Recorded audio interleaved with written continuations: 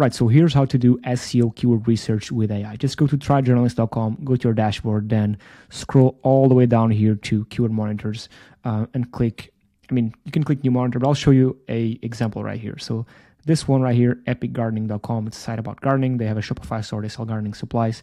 Put in your name, right, put your site, put your target country, the language, right, and we will take all this info plus your competitor's info and but give you a list of keywords that have low SEO difficulty, so in theory they are easier to rank for, as well as some decent search volumes. Now, you can then select the ones you want and produce content around them, and I can just show you here real quick how the content looks like, because I think it's important that I show you if you want to use this tool to produce content as well with AI. If not, you can just use it for keyword research. But if you do want to use it for that, here's how the content that it produces looks like. Just click this one right here. So all this is done with AI, even the images, the interactive table of content, which you can click and go to the section, all the structuring with the key takeaways, the internal links, external links, the in-article images, in-article videos are relevant to not just the article itself, but relevant to this section in which they're included in. For example, this section talks about nail clippers and grinders, and the video is about how to grind dog nails with the diamond clippers or whatever, right? So it's relevant to the section in which it's included in. So more in-article images. Sometimes it adds bullets, tables, and quotes when it makes sense. Of course, nothing. This is randomly placed. More internal links, more external links, more images, and down here an FAQ section and also a call to action to the site. So on autopilot, all this is done with AI, and you can even click here to post to your site. Now, I don't want to bore you with more of this. I want to show you the actual keyword research part of it. But yeah, so you just add your site, add your language and targeted country, and you come up with these keywords. Now, with these keywords, what you want to do, right? The whole goal of SEO keyword research is to focus on buyer intent keywords. Now, what is this? Let me give you an example. So if I have, for example, an iPhone repair shop, right? People come to my shop to repair their iPhones. Now, there's two types of people. There's one type of people I want and one type I don't want. The type of people I want are the ones that are searching on Google for where to repair my iPhone, or how much is it cost to repair my iPhone 15. These are the people I want. The people I don't want, right? The people I do not want are the people searching for how to repair an iPhone. Because people searching for how, they want to do it themselves, right? While people searching for where or how much, they want to hire someone to do it for them, right? So these people and these keywords are buyer intent keywords. This one, not so much. Now, this is not to say that you shouldn't target these keywords and shouldn't produce content to try to rank around these keywords, because some of these people actually might see it takes so much time and labor to actually learn how to repair an iPhone. I'm just going to hire these guys that I found this blog post for, right? The issue is that most people won't do it. So the conversion rate, right, the people that actually click and go to your site and actually repair their iPhone, the conversion rate is much higher in these types of people searching for transactional keywords. So buyer intent keywords like where and how much is much higher than people searching for how, because again, people searching for how are wanting someone to do it for them.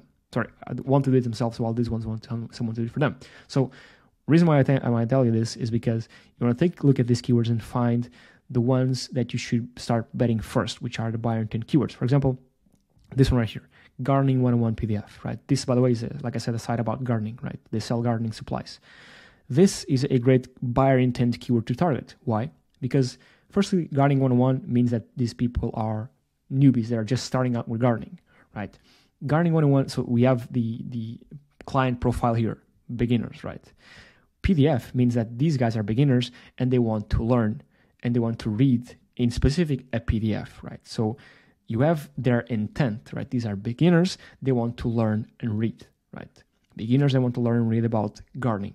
So if you, for example, would produce content for this keyword, you could, for example, actually make a proper PDF with 50 pages, right, that has all the info they want to consume, right? Maybe include some links to your products in there, maybe include some links to other guides, right? But what you need to do, or what I would do in this case, is for people to access this PDF, they would need to first give you their email. You do an email capture box right here, and they give you their email, right? And then you can send them a PDF, maybe send them an email a couple of days later with some more tips, maybe another email there a couple of days later with more tips, and then a third email with, listen, you've learned all this, sorry, that's an email sign. You learn all this beginner stuff.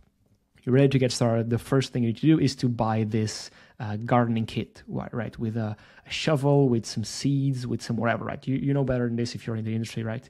So again, this is a great keyword to target and nurture people that are beginners, right? You know the exact type of client that they are. They're beginners, so you want to promote beginner-friendly products, right? They want to learn and they want to read, right? This is a perfect example how you can transform keywords and build this customer journey, right?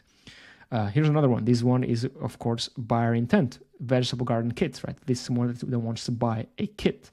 For example, let's see here. This is another one, buyer intent keyword. This maybe not. We'll have to test it out. Let's see here. Winter flowers, California. This might not so much, right? Some of them, of course, overlap, but you'll know exactly which ones are 100% buyer intent and which ones are 100% not buyer intent, right? And so this tool helps you do it. It's essentially free, basically, and you can test it out for any niche, any language, by the way. If you're targeting international markets like Portugal, France, I mean, any country in Europe, Asia, the Americas, you can use this tool for that, which is pretty cool. And if you want to take this a step further and produce content with the keywords you find, just go here to generate articles, right? Click keyword mode, paste your keywords here, select language, and just click generate, right? Or just use the advanced mode, which is quite powerful because you can add automatic videos to the articles. You can even add AI images. You can add external linking automatically, internal linking. You can choose the length of the article, add all this, add your call to action, key takeaways, conclusion, FAQs. You can automate the headings. You can do a lot of stuff here, even change the creativity levels, tone of voice, point of view, right? You can do all this, pretty cool with this tool. But yeah, that's essentially the video. Before I go, I do want to show you again more or less how these articles look like. I do have here ones for the karting niche. So if I just click, I'll show you how this one looks like. Actually, let me show you one where I use a realistic image, because you can change how the images look like by leveraging the prompts that AI gives you. So this one, I mean, hyper-realistic image. This is about tips for driving a car as a beginner. Has all the sections here, the bullets, the quotes, more in article images down here. Actually, this one is not one of the best ones that I've generated in the past, because you can tweak the prompts and make them look a bit better. But yeah, these articles are all, look at this image, right? This looks 100% realistic. All this done with AI, and you can just click here to post your integration. By the way, your integration can be anything you want, right? It can be your WordPress site, Shopify site, Ghost, Wix, Webflow, or even a Blogger site, or even if you want to connect your Zapier or an external API. So yeah, that's it. That's the part of this video. For keyword research, just sign in. Don't need to click any of the other stuff. Just go here, keyword monitors, and set this up.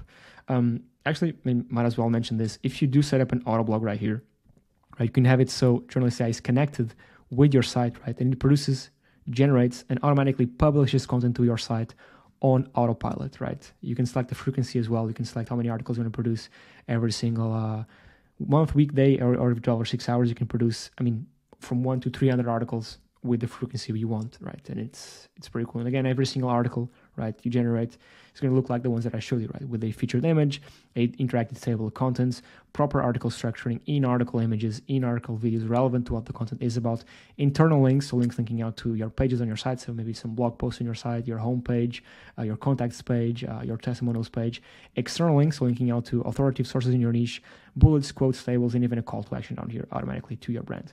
That's it. I'll leave a link for this in the description. It's tryjournalist.com, and I'll leave it as well in the pinned comment down below. Thank you so much for watching, and I'll catch you on the next one. Cheers.